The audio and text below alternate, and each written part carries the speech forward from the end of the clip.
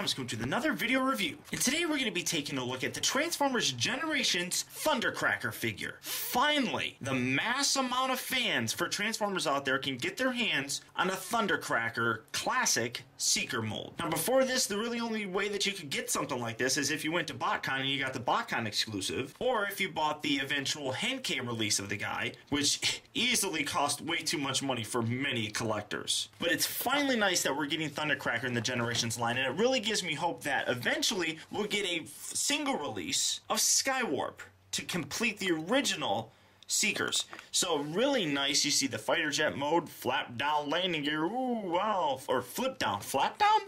I don't know. Don't pay any attention to me.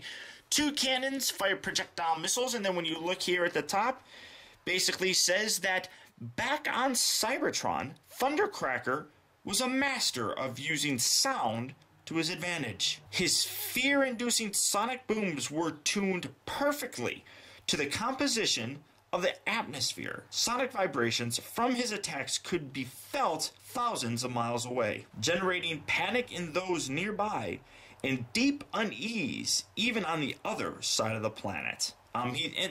For the most part, he's kind of a coward. At least as far as I remember, a lot of them were. I mean, they really took after Starscream in that regard, but really nice. You see his tech specs here on the side. Nice Generation packaging. I really like the color with this. It's really sharp, really nice.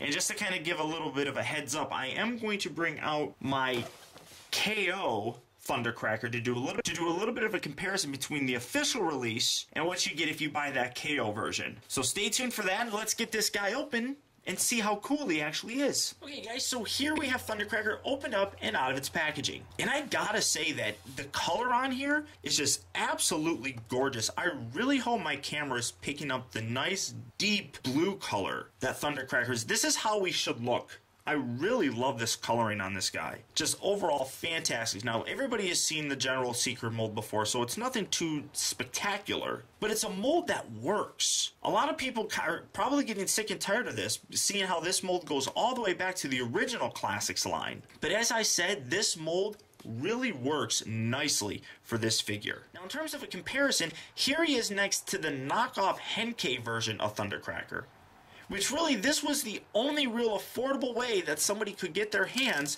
on the Thundercracker figure without spending the ridiculous amount of money that the actual Henkei figure cost. And as you can see, much different coloring on it, much deeper. This is a much more light color. I love the Decepticon symbols on this. The Decepticon symbols on this one are just the purple, you know, with no highlight, but the highlighted purple on here just looks so nice with the silver throughout there. Now, I never had an actual Henkei Thundercracker, so I don't know how close this is in terms of paint scheme and coloring and things of that nature, but from what I understand, it's very close. One thing that he doesn't have is he's got this Decepticon logo on the nose cone. This guy does not. And the silver paint on here is just so much nicer and so much more reflective than the original KO Seeker, if you can call it original. Flip around here on the bottom, and again, that you see that the light coloring kind of goes through. Even with the missiles, you got the nice dark blue missiles here. And obviously, you know, I mean, the silver is just so much nicer on the obvious official released Hasbro version of Thundercracker. So that's pretty nice. Just again, an overall fantastic use of this mold. I doubt I'd ever get sick of this. I mean, obviously, we pretty much have all of them now in terms of the Seekers. Like I said, all we really are hopeful for now, at least in my opinion, is a Skywarp, who was released, but was released originally in a 2-pack with Ultra Magnus, which goes for a ridiculous amount of money at this point in time. So to transform him, it's very simple. You guys have seen it a million times. I'm not going to dwell too much on it, but he does still have his missiles that fire and go pshoom. And the other one, it's, oh yeah, I'm going to do it on the other one, pshoom. Just fantastic. Absolutely love it. But the transformation is so very simple with these, and I've done it so many times, and you guys have probably done it so many times that you probably don't even really need to see me actually doing it. But because that's the nature of what I do, I could probably just link it to another video, but I just thought I would do it and talk to you guys. So how's everybody doing? Hi, how are ya? Things like that. Here's his legs. And yeah, I mean, it's nothing special. It's a mold that, like I said, still works to this day and still comes across very nicely. Fold away his little his landing gear nipples. Yeah, I said landing gear nipples. What of it? Fold that a little bit down. I mean, this is just a fantastic looking figure. It's absolutely gorgeous looking. And the coloring is so perfect. The coloring is just, it's absolutely perfect on this figure. And here you have him in his robot mode. Just the dark blue coloring on her, it just looks so spectacular. It looks so nice. And the silver is a fantastic looking silver. I really like it. Then you just take these and you drop them. I always have to drop my figures. If I don't drop a figure in a review, something's not going right.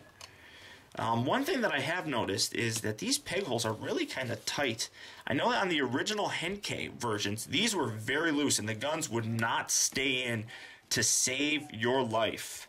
And that really upset a lot of people because you pay a lot of money for that Henkei figure and nothing was going well with it. These legs are super tight. Super tight joints on these. Almost a little too tight, but they are, this is fantastic. It doesn't really show any mold degradation whatsoever. This is just an overall fantastic figure that really seems as if it's a very early release. And by that I mean this thing has been reproduced so many different times that you would think that the mold would start falling apart. But it really hasn't. It's just wonderful. Now, I'm going to zoom in here just a little bit. Yeah, that's a lot. Just look, take a look at that. Just gorgeous. Nice. The eyes are actually painted red. I don't know if you can kind of see that. I really like the little Decepticon symbol that's right there. Just overall, the coloring on here is phenomenal. Absolutely gorgeous paint job all the way through here, you know, and then there's the back and there's the screws. But this thing really is just one of the best looking Seekers that I've gotten my hands on. It's just absolutely amazing. None better. None better. In terms of his articulation, it's the exact same. You really, his head will go left and right, but you kind of have to use his nose cone to kind of make it move left and right. His arms go in and out. They will rotate, but because of the wings, they kind of get in the way. So it kind of, I mean, you can get him all the way back, but then it's going to push his wings back, just like so. But that's about it. Bends at the elbow. No articulation at the waist. Back and forth at the leg. And if you move this little bit, that's about as far as that's going. Okay, well, fine, be that way. So back and forth at the upper part of the thigh. They rotate at the knee, and they bend at the knee. And then you get a little bit of pivot here at the foot. So, you know, you can get some kind of weird, you know, not very good action poses. But some, I suppose, but just overall, this thing is just really cool, really nice. I cannot recommend this thing enough. Now, in terms of a comparison with him in the Henkei version, again, as you can see, the darker blue, in contrast with the lighter blue, does look really nice. But this is just a much overall better painted, nicer looking figure. Obviously, this is a KO, so you get what you pay for, but it's still pretty nice. I mean, you can see some differences. There's some black paint right on here. There isn't any of that there. I really like the red detail that he has on his shoulders as opposed to the silver. He's got regular painted knee pads, silver on this guy. The one thing that I do kind of like a little bit more on this, there we go again, knocking down figures, is I do like the actual missile launchers on this. I think that looks really nice. But that's the only thing that I can really think of. And then also, while the intake things up here are painted black, his are painted silver still, but he's got the little triangle, which is very, very much like the original G1 toy. Thundercracker had the little triangles up there, which I think it looks fantastic. But this guy, like I said, was the only real way that you could get an affordable Thundercracker. And I only got this one because they didn't announce that they were going to make him anytime soon. And then after I got him, like a week later, they picture surfaced of this guy. And I was like, well, crap. But I only paid, I think, like $20 for this guy. So again, overall, this figure is fantastic. If you are a Seeker fan, or if you're just a Transformer fan in general, you really should pick this figure up. It looks perfect with a Classics display, and honestly, this might be one of the best painted Hasbro releases of a Seeker that I've personally had the pleasure of owning. So until next time, guys, I want to thank you for tuning in. This has been Optibotimus. I'll talk to you later.